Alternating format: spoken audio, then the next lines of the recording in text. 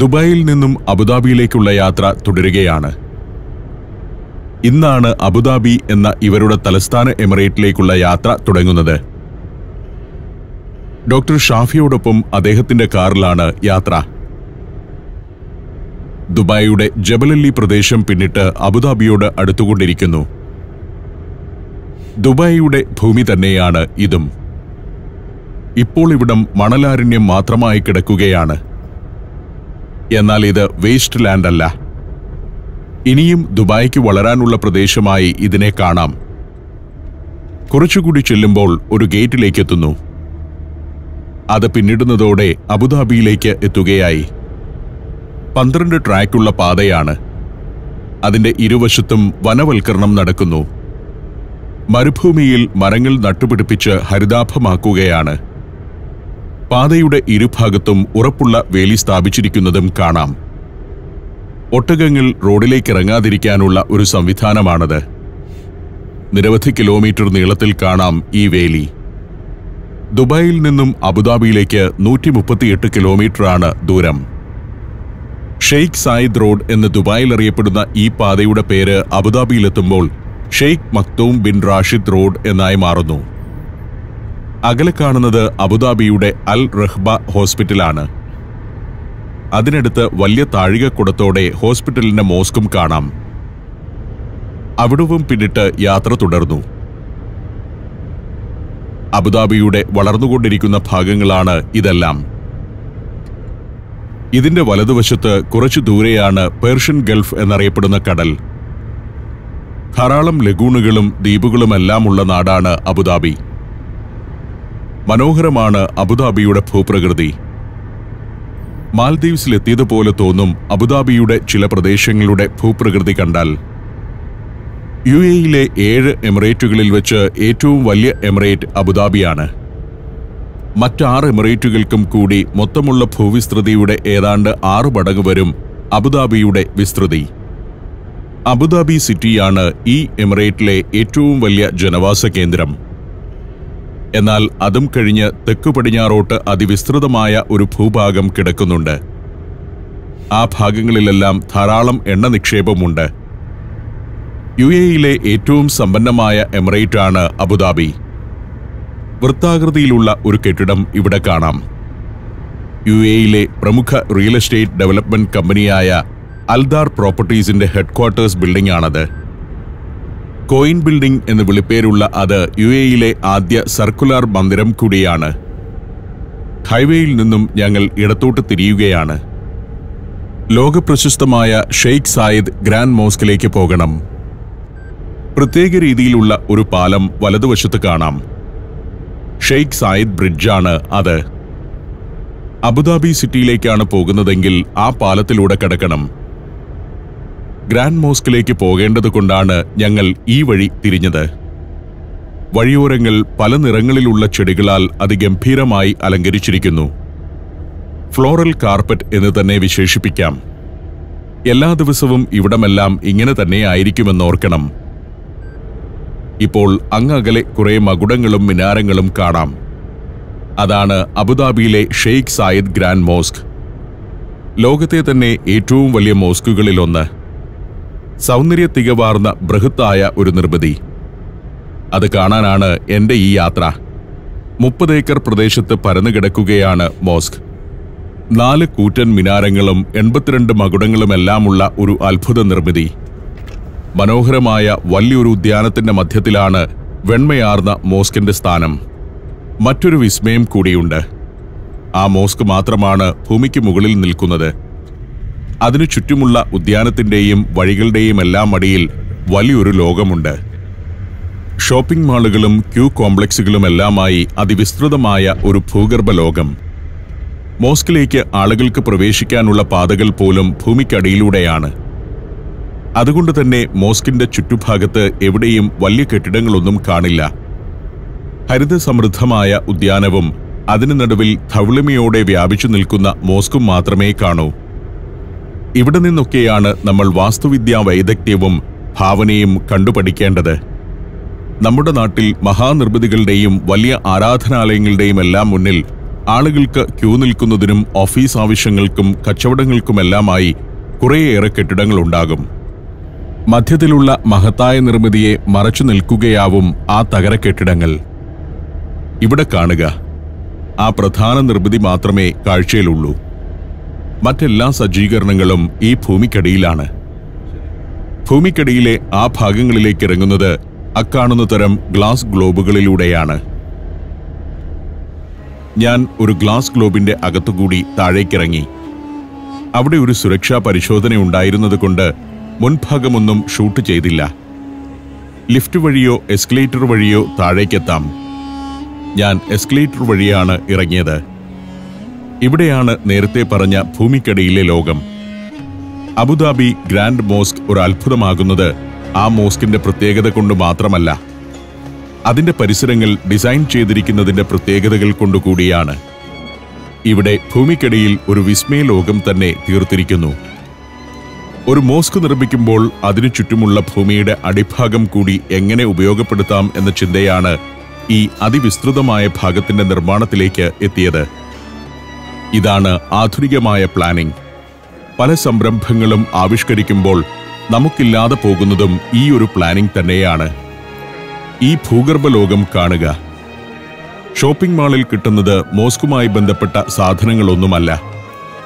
കച്ചവട സ്ഥാപനങ്ങൾ മുതൽ ടൂറിസ്റ്റുകൾക്ക് വിവിധ സേവനങ്ങൾ നൽകുന്ന ഓഫീസുകൾ വരെ ഭൂമിക്കടിയിലേക്ക് മാറ്റിയിരിക്കുന്നു. ആ വിശാല ലോകത്തിന്റെ ഉൾവഴികളിലൂടെ തെല്ലൊരു വിസ്മയത്തോടെ ഞാൻ നടന്നു.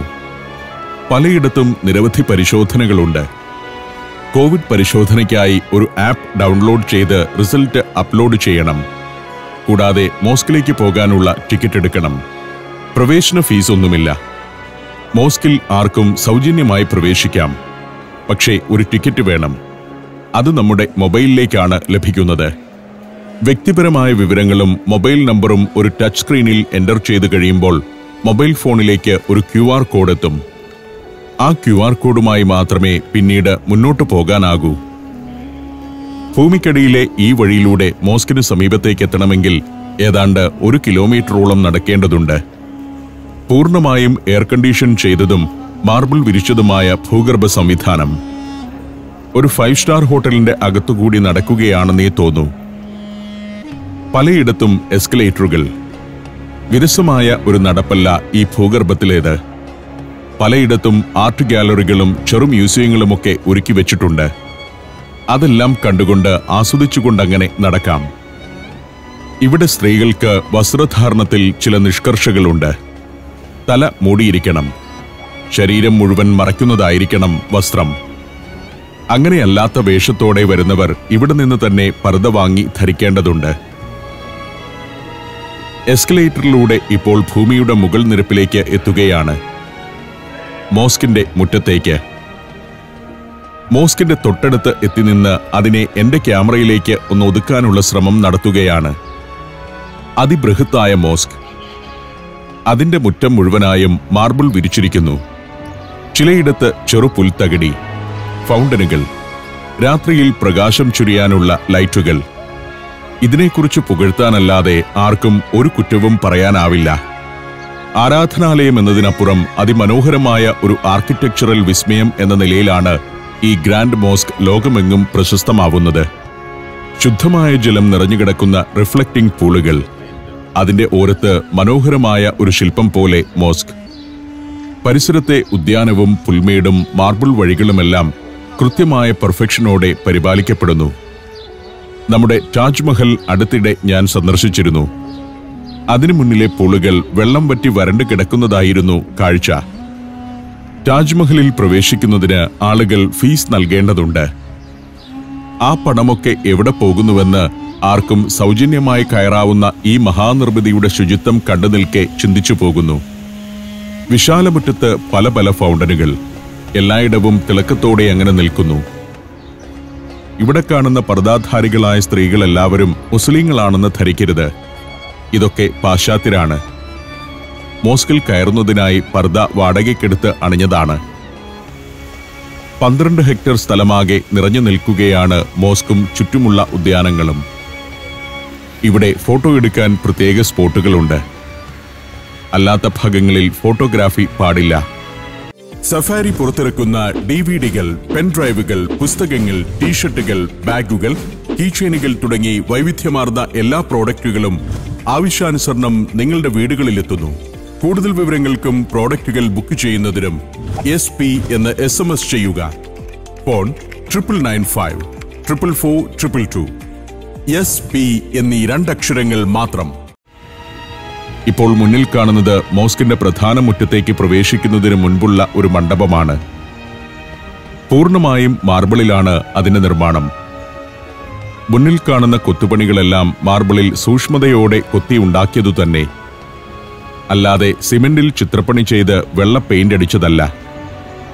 താജ്മഹലിനേക്കാൾ എത്രയോ ബൃഹത്തായ ഒരു നിർമ്മിതിയാണിത്. താജ്മഹലിന്റെ വലിപ്പമല്ല, രൂപമാണ് അതിനെ ലോകപ്രശസ്തമാക്കുന്നത്. പിന്നെ അത് നിർമ്മിച്ച കാലഘട്ടവും നിർമ്മാണത്തിനു പിന്നിലുള്ള കഥയും. എന്നാൽ ഒരു നിർമ്മിതി എന്ന നിലയിൽ അതിനേക്കാളെല്ലാം വളരെ ബൃഹത്തായതാണ് ഈ ഷെയ്ഖ് സായിദ് ഗ്രാൻഡ് മോസ്ക്.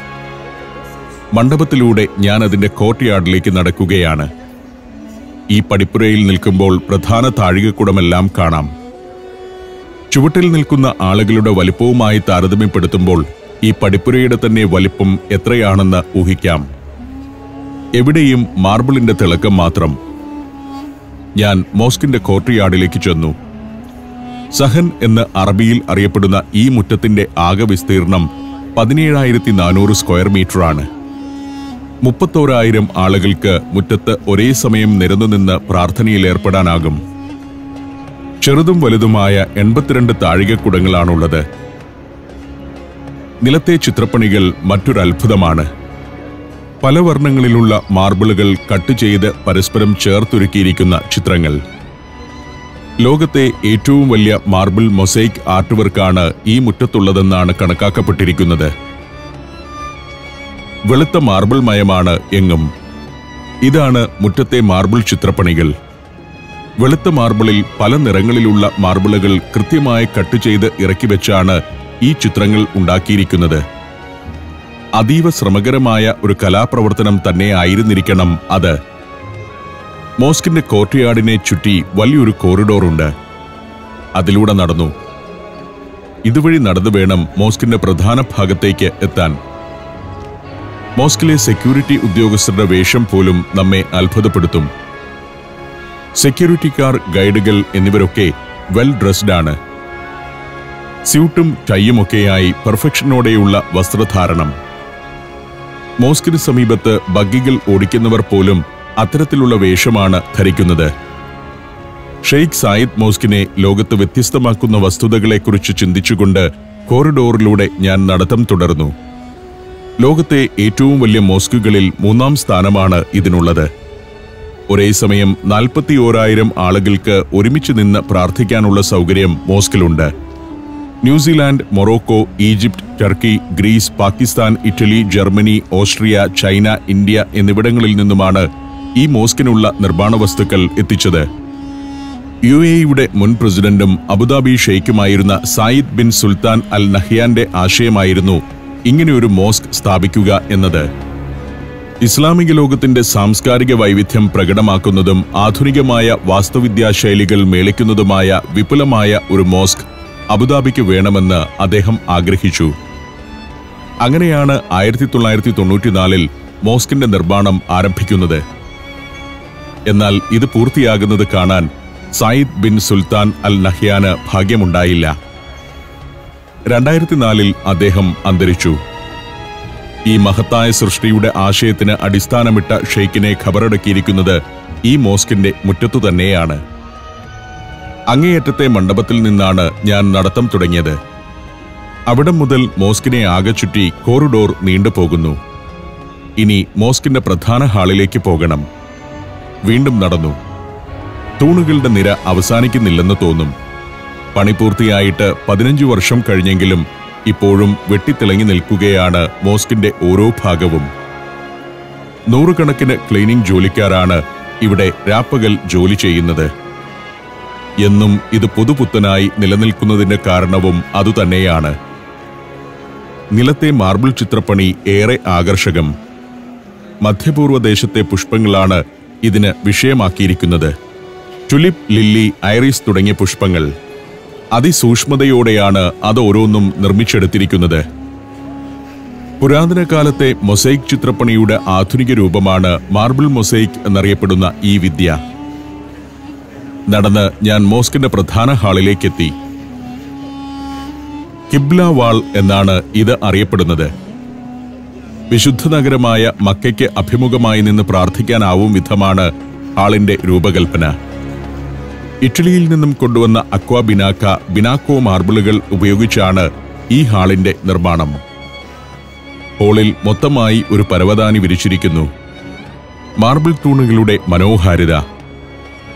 പ്രധാന ഹാളിലെ ഈ താഴികക്കുടമാണ് മോസ്കിലെ ഏറ്റവും ഉയരമുള്ള താഴികക്കുടം.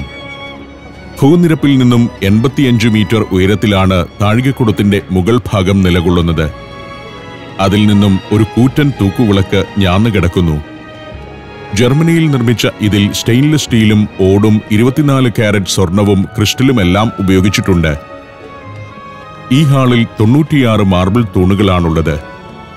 ഹാളിൽ വിരിച്ചിരിക്കുന്ന കാർപ്പറ്റ് മറ്റൊരു ലോകാത്ഭുതമാണ്. കൈകൊണ്ട് നെയ്തെടുത്ത ലോകത്തെ ഏറ്റവും വലിയ പേർഷ്യൻ കാർപ്പറ്റാണിത്. 5700 സ്ക്വയർ മീറ്റർ വരുന്ന കാർപ്പറ്റ് നെയ്തെടുക്കാൻ 1200 നെയ്ത്തുകാർ 2 വർഷം ജോലി ചെയ്തിരുന്നു. ഇറാനിയൻ ഡിസൈനറായ അലി ഖലീഖി രൂപകൽപ്പന ചെയ്ത carpet Guinness book of world റെക്കോർഡ്സിലും സ്ഥാനം പിടിച്ചിട്ടുണ്ട്. ഞാനിപ്പോൾ നടക്കുന്നത് പ്രധാന ഹാളിന്റെ നീളപ്പാടുള്ള വിഷ്വൽ കിട്ടുന്ന ഒരിടത്തേക്കാണ്. നേരത്തെ വീതിപ്പാടാണ് കണ്ടത്. മറ്റൊരറ്റത്ത് നിന്ന് നോക്കിയാൽ നീണ്ടുകിടക്കുന്ന ഹാൾ കാണാം. എവിടെയും ചിത്രപ്പണികളോട് കൂടിയ മാർബിൾ തൂണുകൾ മാത്രം. ഇതാണ് ഹാളിന്റെ നീളപ്പാടുള്ള കാഴ്ച. പല നിറങ്ങളിൽ അതിമനോഹരമായ കാർപ്പറ്റ് വിരിച്ച ഹാൾ. 70% ആട്ടിൻ രോമവും 30% പരുത്തിയും ഉപയോഗിച്ചാണ് കാർപ്പറ്റ് നിർമ്മിച്ചത്. നടുവിൽ മകുടങ്ങളിൽ നിന്നും തൂങ്ങിക്കിടക്കുന്ന തൂക്കുവിളക്കുകൾ. 2 മുതൽ 12 ടൺ വരെ ഭാരമുള്ള തൂക്കുവിളക്കുകളാണ് ഈ ഹാളിലുള്ളത്. അവയിലെല്ലാം കൂടി 40 കിലോഗ്രാം സ്വർണം ഉപയോഗിച്ചിരിക്കുന്നു. മുഗൾ പേർഷ്യൻ ശൈലികളാണ് ഈ പ്രധാന ഹാളിന്റെ രൂപകൽപ്പനയ്ക്കായി ആർക്കിടെക്ട് യൂസഫ് അബ്ദുൽ കി സ്വീകരിച്ചിരിക്കുന്നത്. സിറിയയിൽ നിന്നുള്ള പ്രഗത്ഭനായ ആർക്കിടെക്റ്റാണ് അദ്ദേഹം. ഹാളിന്റെ ഒത്തമധ്യത്തിൽ പ്രധാന മകുടത്തിൽ നിന്നും ഞാന്നുകിടക്കുന്ന ഷാൻലിയർ ഒരു കാഴ്ചയാണ്. 12 ടണ്ണാണ് അതിന്റെ ഭാരം. 49 അടി ഉയരമുള്ള ആ തൂക്കുവിളക്കിന് 33 അടി വ്യാസവുമുണ്ട്. മോസ്കിനുള്ളിൽ നിന്നും ഞാൻ പുറത്തേക്കിറങ്ങി. പുറത്ത് നല്ല വെയിലാണ്. എങ്കിലും ധാരാളം ടൂറിസ്റ്റുകൾ ഇവിടേക്കെത്തുന്നുണ്ട്.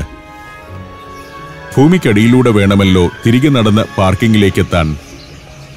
ഇവിടെ നിന്ന് ഇലക്ട്രിക് ബഗ്ഗികൾ കിട്ടും. ബഗ്ഗിയിൽ കയറണമെന്നുള്ളവർ ക്യൂ നിൽക്കേണ്ട സ്ഥലം ഇതാണ്. ഒരു ബഗ്ഗി എത്തി. സൂട്ടും കറുത്ത കണ്ണടയുമൊക്കെ അണിഞ്ഞയാളാണ് ബഗ്ഗി ഓടിക്കുന്നത്. ആർക്കു വേണമെങ്കിലും അതിൽ കയറാം.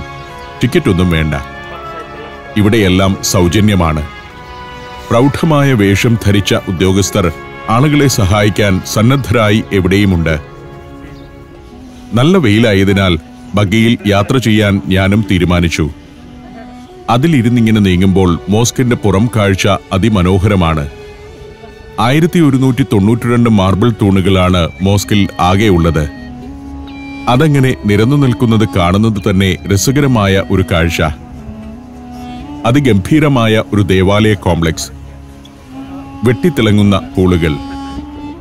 അതും മാർബിളിന്റെ വെണ്മയുമെല്ലാം ചേർന്ന് അത്ഭുതകരമായ ഒരു ലോകം തന്നെ സൃഷ്ടിച്ചെടുക്കുകയാണിവിടെ. ആധുനിക കാലത്തെ ഒരു ലോകാത്ഭുതം തന്നെയാണ് അബുദാബിയിലെ ഷെയ്ഖ് സായിദ് മോസ്ക്. ലോകത്തിന്റെ പല ഭാഗങ്ങളിൽ നിന്നുള്ള കലാകാരന്മാർ ഈ മോസ്കിനു വേണ്ടി ജോലി ചെയ്തിട്ടുണ്ട്.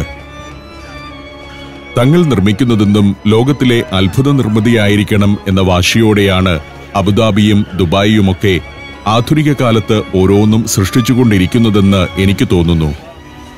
ബഗ്ഗി മറ്റൊരു ഭാഗത്ത് എത്തിനിന്നു. ഒരിക്കൽ കൂടി മോസ്കിന്റെ ഉജ്ജ്വല സൗന്ദര്യം ഞാൻ കണ്ടു. ഇവിടെ നിന്ന് ഭൂഗർഭത്തിലേക്കിറങ്ങി യാത്ര തുടരാം. ഈ ഗ്ലാസ് കൂടിനകത്തുകൂടി വേണം ഭൂമിക്കടിയിലേക്കിറങ്ങാൻ. മോസ്കിലേക്ക് വന്നത് ഇതിലൂടെ തന്നെയാണ്. ഒരു ആരാധനാ കേന്ദ്രമായതിനാൽ തന്നെ ഈ മോസ്ക് സന്ദർശിക്കുമ്പോൾ പാലിക്കേണ്ട ചില നിബന്ധനകളുണ്ട്. വസ്ത്രധാരണത്തിലെ കൃത്യതയ്ക്ക് പുറമെ മൊബൈൽ ഫോണുകൾ സൈലന്റ് മോഡിലാക്കുക, ഫോട്ടോയ്ക്ക് പോസ് ചെയ്യുമ്പോൾ മാന്യത പുലർത്തുക, ഭക്ഷണ സാധനങ്ങൾ ഒന്നും തന്നെ മോസ്കിന്റെ പരിസരത്തേക്ക് കൊണ്ടുപോകാതിരിക്കുക, പുകവലി ഒഴിവാക്കുക എന്നിങ്ങനെ നീളുന്നു ആ നിബന്ധനകൾ. വഴിയുടെ ഇരുഭാഗത്തും വലിയ ഫോട്ടോകൾ പ്രദർശിപ്പിച്ചിരിക്കുന്നു. 2019 ഫ്രാൻസിസ് മാർപ്പാപ്പ ഈ മോസ്ക് സന്ദർശിച്ചതിന്റെ ചിത്രങ്ങളുമുണ്ട് അവയിൽ. പോപ്പിന്റെ സന്ദർശനം വലിയൊരു ചരിത്ര സംഭവമായാണ് UAE കണക്കാക്കുന്നത്. ഒരു പ്രാർത്ഥനാലയം വലിയൊരു തീർത്ഥാടന കേന്ദ്രമോ ടൂറിസ്റ്റ് കേന്ദ്രമോ ആയി വളരുമ്പോൾ അതിനു മുന്നിൽ വികലമായ ആകൃതിയിലുള്ള കെട്ടിടങ്ങൾ പണിത് കച്ചവട സ്ഥാപനങ്ങൾക്ക് സൗകര്യമൊരുക്കി കൊടുക്കുകയല്ല ഈ നാട്ടുകാർ ചെയ്യുന്നത്. അവർ കച്ചവടത്തിനു വേണ്ടി പ്രത്യേകമായ സ്ഥലം ഒരുക്കിവെക്കുന്നു. ആളുകൾക്കാകട്ടെ വെയിലോ തണുപ്പോ ഏൽക്കാതെ നടക്കുകയും ഷോപ്പ് ചെയ്യുകയുമാകാം. ഇത്തരം ഓരോ കാഴ്ചകളിൽ നിന്നും നമുക്ക് ധാരാളം പഠിക്കാനുണ്ട്. ധാരാളം ആശയങ്ങളും കിട്ടും. നമ്മുടെ ഓരോ പ്രദേശങ്ങളെയും ഈ വിധം മാറ്റിയെടുക്കാനുമാവും. ആ ചിന്തകളോടെയാണ് ഞാൻ ഷെയ്ഖ് സായിദ് ഗ്രാൻഡ് മോസ്കിൽ നിന്നും പുറത്തേക്ക് നടന്നത്.